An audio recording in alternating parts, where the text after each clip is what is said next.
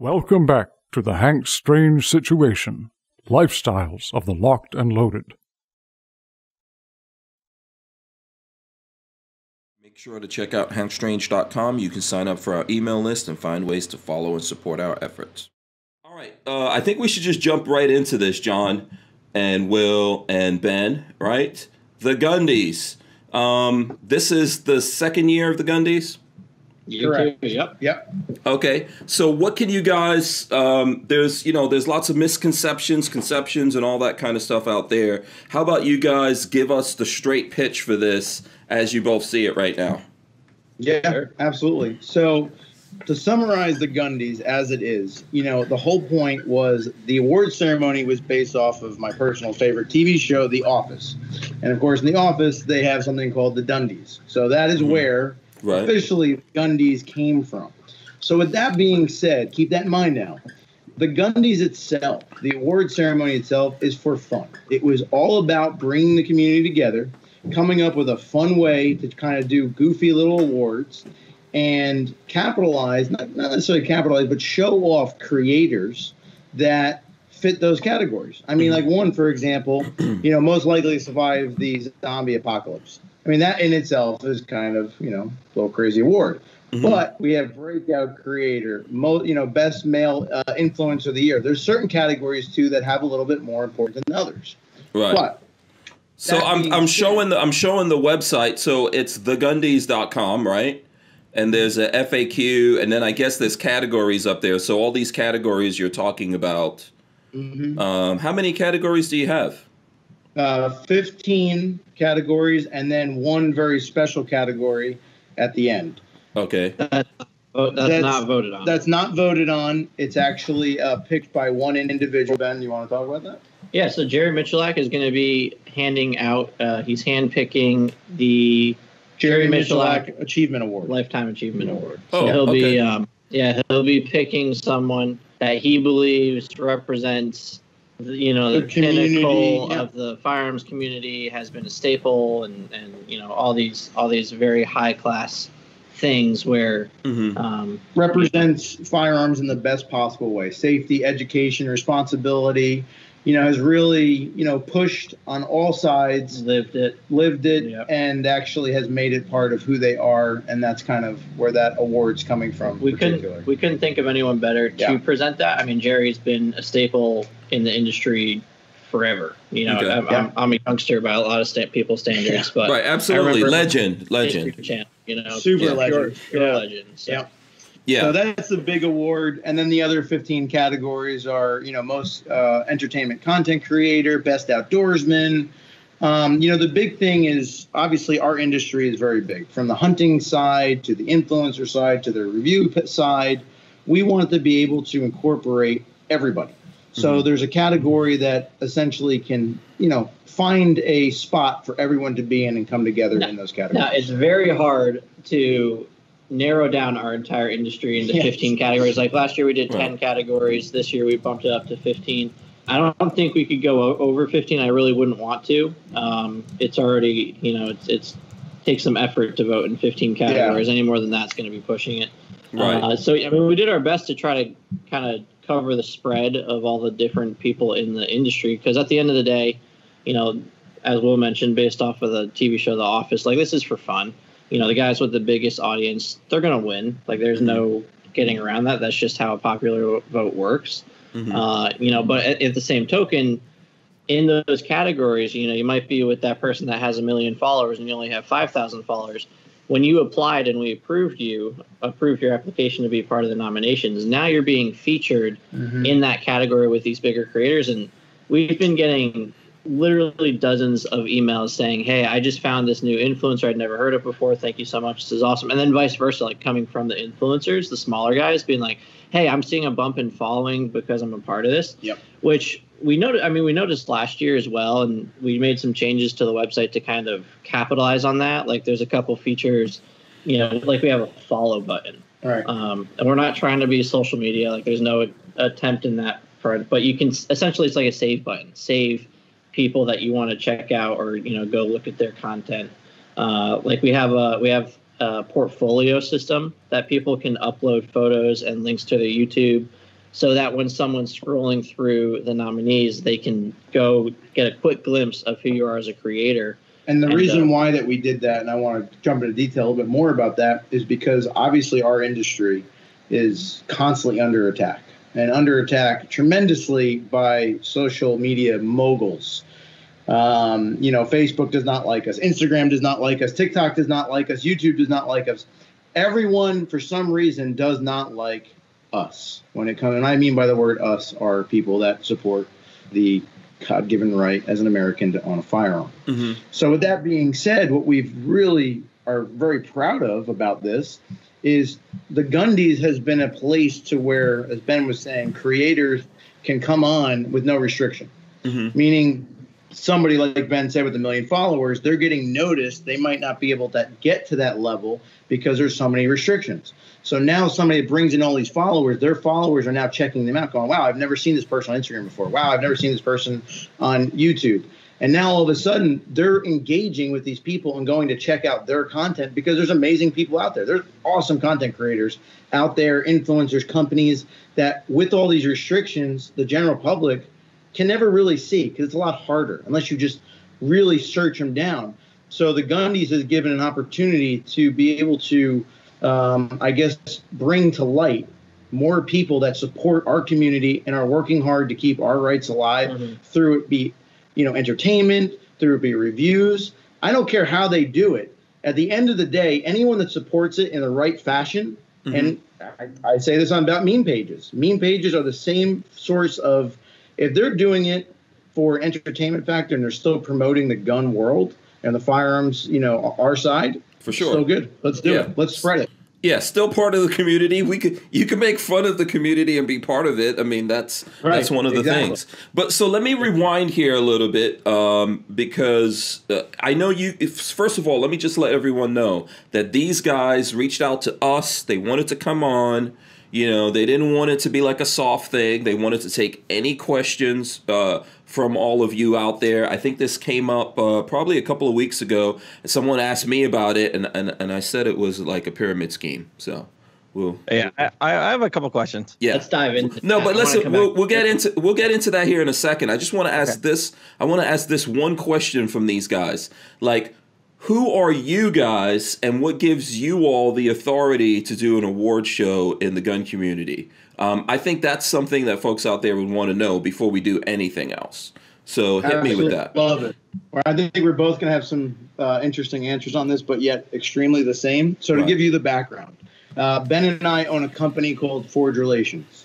We have been part of the firearms community from two different sides tremendously for going on 8 years. 8 years. From an influencer side, working with influencers, I don't know if you guys remember this, but I go way back to like the Vanware day. I go back to when Instagram came to be. When gun bunnies were the thing. When gun bunnies were the thing that's where we kind of started. And I don't mean the gun buddy aspect. I'm just saying that's how far back it goes. When people were all into that. So having that relationship with the community, going to SHOT Show, my God, this year would have been my 7th year going to SHOT Show. So from a social media platform, from a media, stance, we have put our hard time in. We put our work in many, many years over. And from that, we have developed a company called Forge Relations. We are a media company. We do everything from event coordination to influencer management to content creation to you name it. We do it, websites, graphics, all that good stuff. I mean, we hate the term influencer as much as the next person. Right. Preferred terms, content creator. Content creator. Yeah. Most people just recognize it.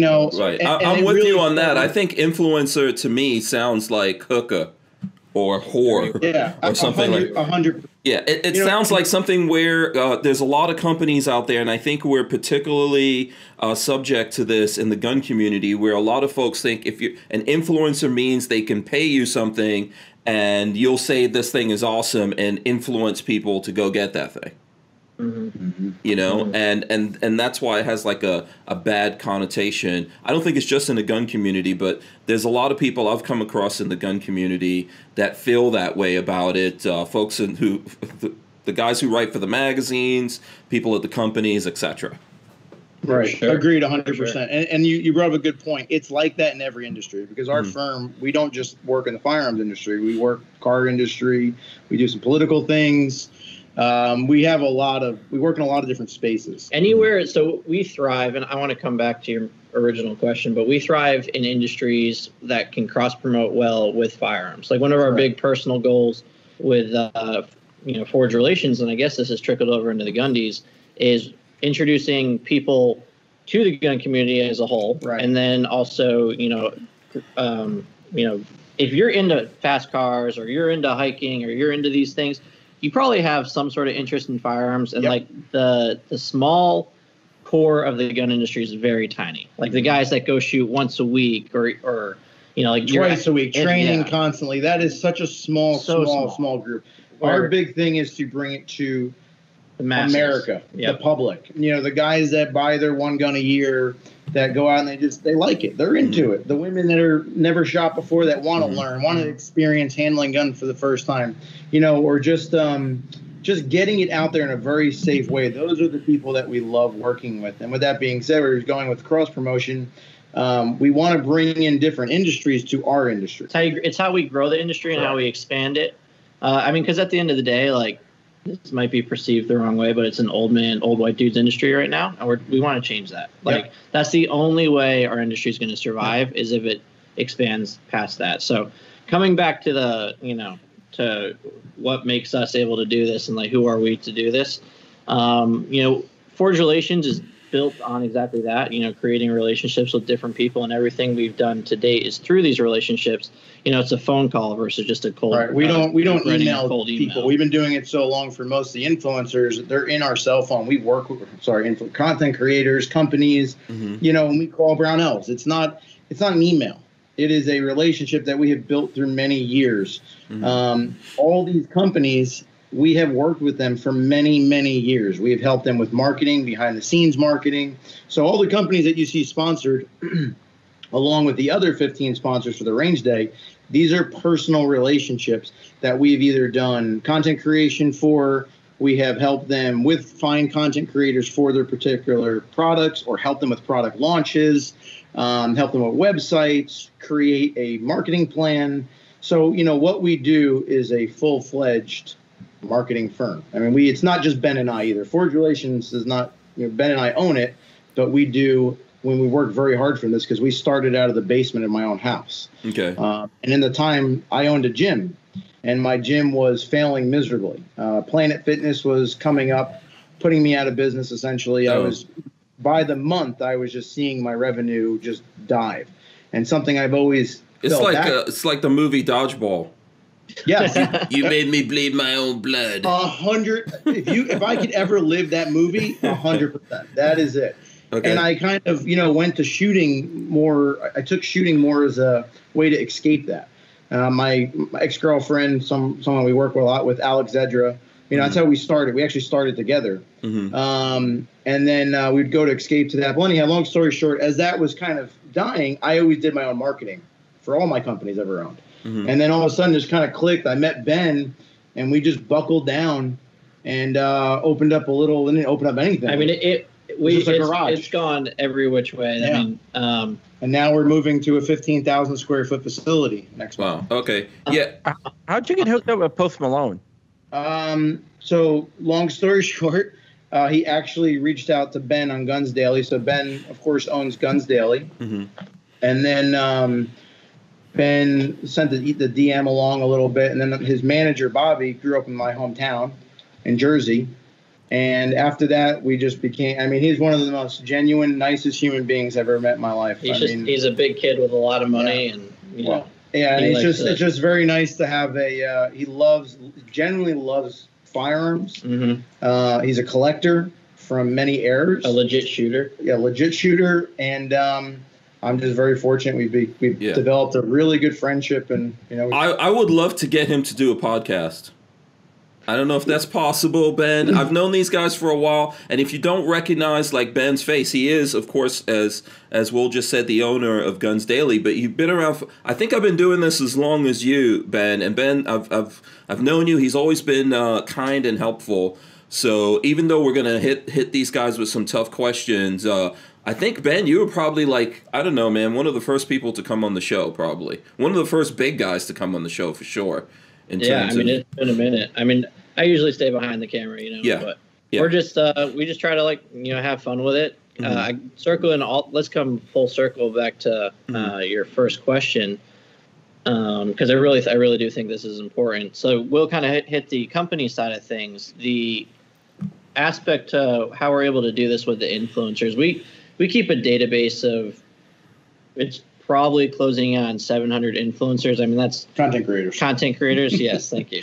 That's from 1,000 followers, probably even lower, up to into the millions. Across like the country, anyone in the gun space or anyone that interacts with guns, we keep tabs on, because that can provide value to our clients. And a lot of times we just want to work with them and create cool content. So from that aspect, there's not many people, I think, that have something similar that would be able to put it into action like we did last year, and then obviously moving into this year.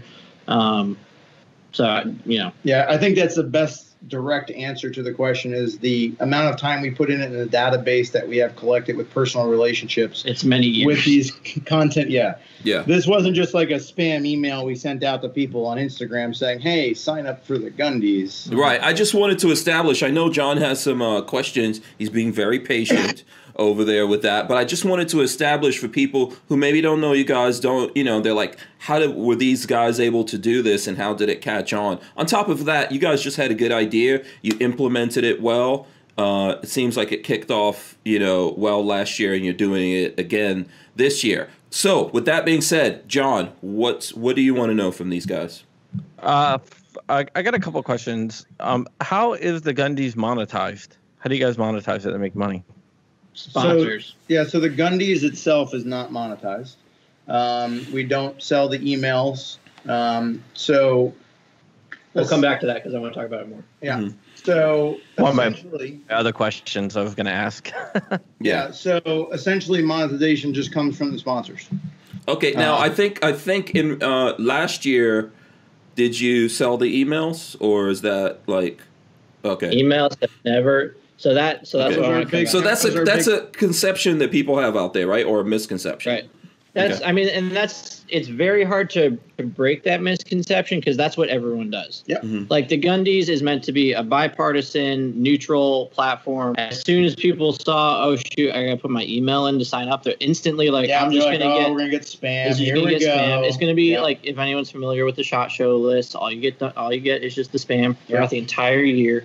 We didn't want that to be the case. Now, last year, as soon as the Gundies was over, January, after the ceremony, which I think was like the 18th of January, we didn't send a single email. Not one email until announcing 2021. Like that 85,000 voter list. Correct. Because we had 85,000 people vote last year, which was incredible for year one. Okay. We didn't touch it at all until we ramped up for this year. Yep. Mm-hmm. And then full transparency, for this year, as part of the deal for the sponsors, is we've made that list very exclusive. So if you're a sponsor of 2021, and the sponsors are well aware of this, I'd love the public to be aware of this. Yeah. We are providing them 2 emails to that list throughout the year of 2021.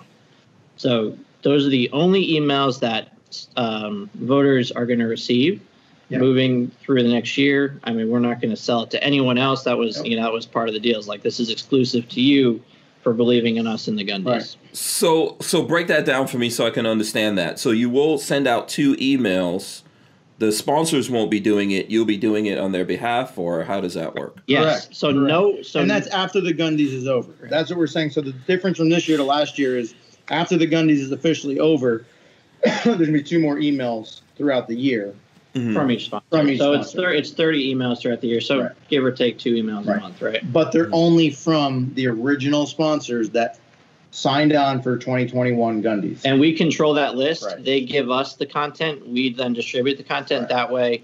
Like, because the big, we wanted it to be something worth opening. So the whole point was, we wanted that email, something that, okay, if you do open it, something in there is going to be pretty bad. Mm-hmm. Like, that was the entire purpose. We want to give something to you guys. That's why we don't ever want to sell that list because we want every time somebody opens that to be like, okay, that's pretty cool. Or, Brownells is doing this. Oh yeah, I should probably go head over there. That's pretty special. Plus, strictly from a marketing standpoint, if we just, it would dilute, it would dilute everything if we sold it. And once again, the Gundies is part of Forge Relations.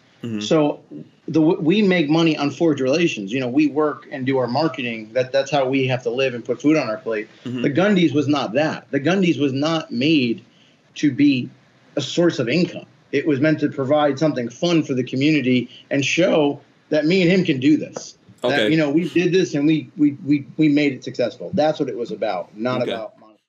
Make sure to check out hankstrange.com. You can sign up for our email list and find ways to follow and support our efforts.